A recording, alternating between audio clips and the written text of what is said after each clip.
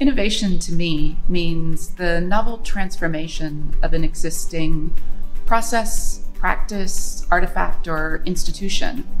And importantly, innovation doesn't necessarily entail progress. My biggest success, I think, has been contributing to a world where increasingly the words ethics and values belong and are understood as belonging in any conversation about technology or innovation. In my first university course in philosophy, I actually received a pretty mediocre mark, which was a terrible shock to me. And it took me a while to figure out whether I had really hit an intellectual limit or whether I was just lazy. Unfortunately, I eventually discovered it was the latter, but it did teach me a great lesson, which is to never accept a limit until I've tested it. My friends would say that my greatest strength is self-control, and my greatest weakness is my reluctance to surrender it. As a child, I learned to cope with chaos by trying to plan for every contingency and every disaster, but sometimes you just have to breathe and let life happen.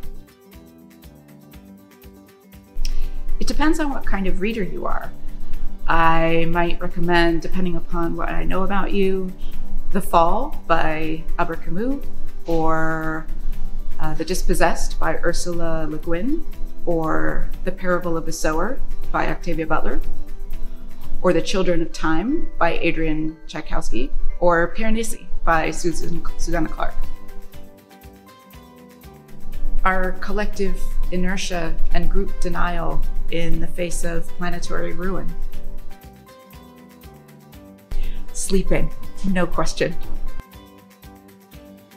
My mother told me that loss is the price that you pay for loving, and that fear is the price that you pay for trying, and both are worth it. I'd like to see an innovation in what we collectively value.